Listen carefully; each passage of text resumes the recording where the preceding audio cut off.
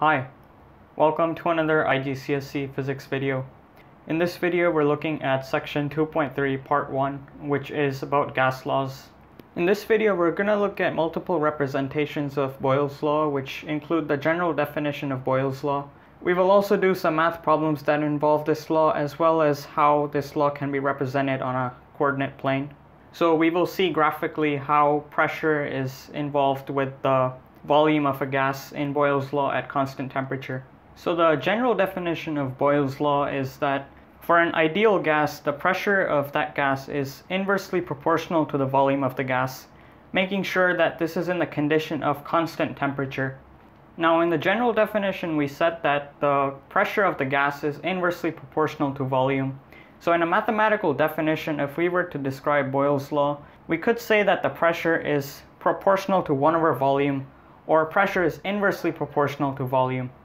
Now there's another way of writing this mathematical formula that I've written, where pressure is inversely proportional to volume.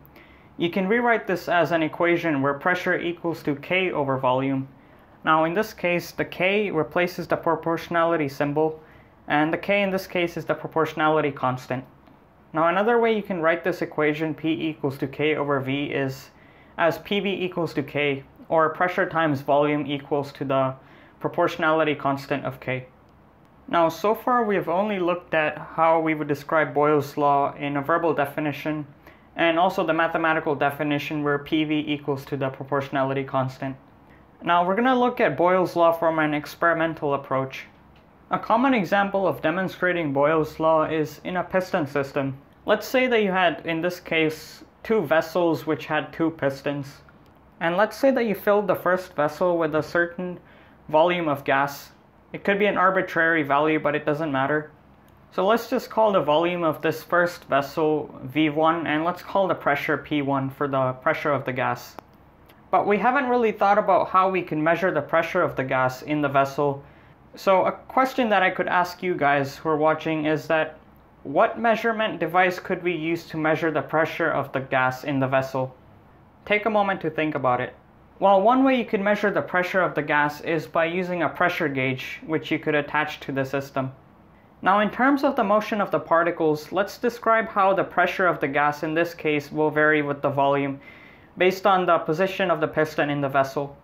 Now a statement that we can make about the system is that the volume of the particles represented by V1 is relatively high as compared to the after state of this experiment. Now in terms of the pressure of the gas, we know that if the volume is high, then the particles will have a greater amount of space to collide with the surfaces of the container. And we know that if the surface of the container is higher, then the pressure will be lower, because we know that pressure is equal to force over area.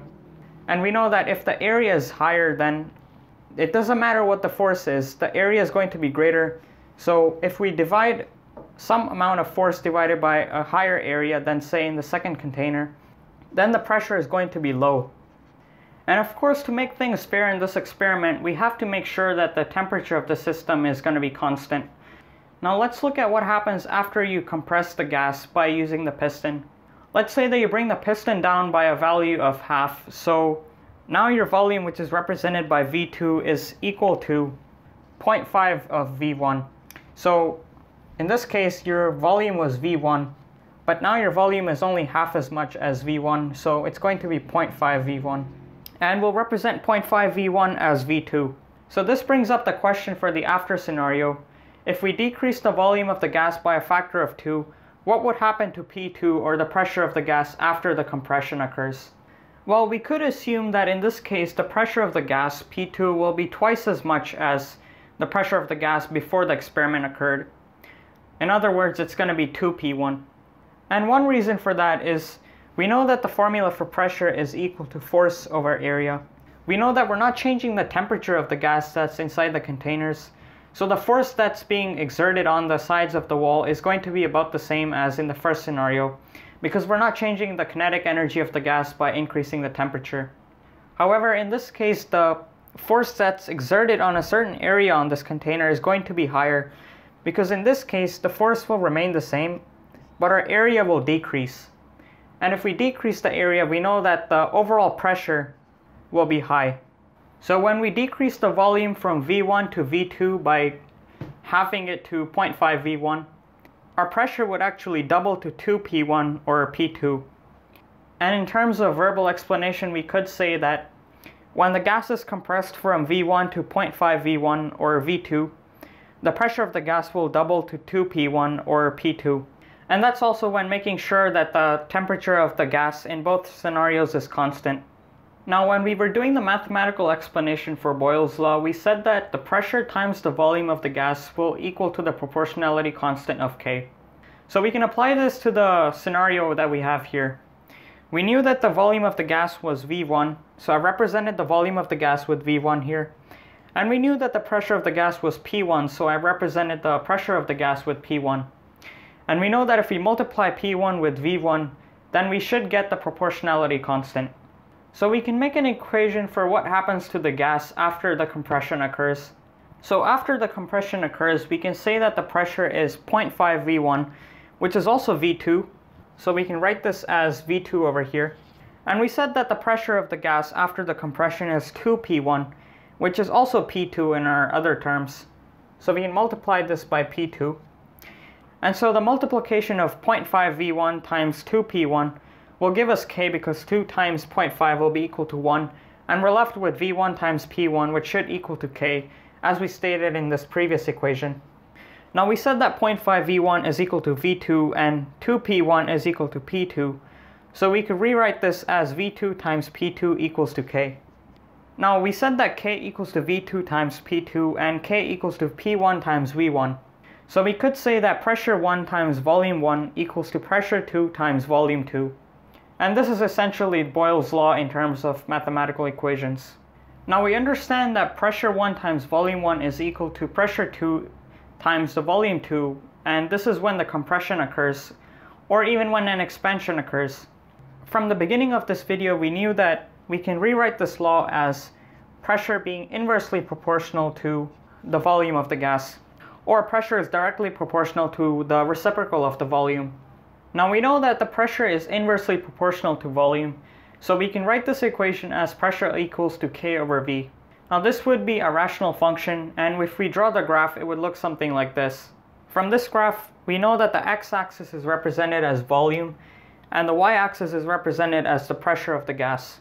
So we know that if we increase the volume of the gas, then the pressure of the gas will decrease, because if we pick a point over here, let's say we also picked a point over here, and let's say that we call this point over here V1, P1. So before we do the compression, the volume would be V1, and the pressure of the gas would be the certain amount, which is P1.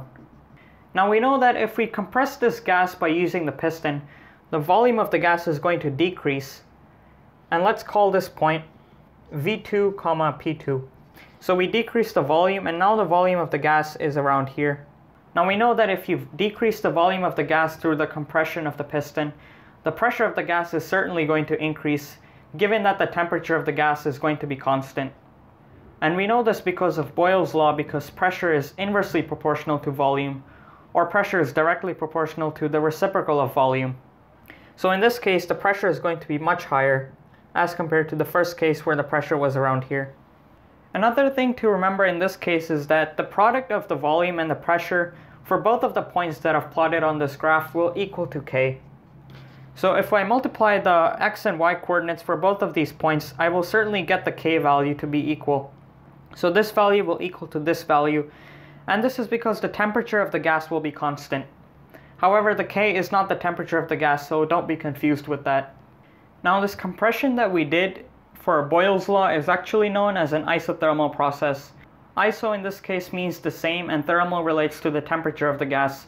So we could say that this is the same temperature process, because in both cases the temperature of the gas will be the same.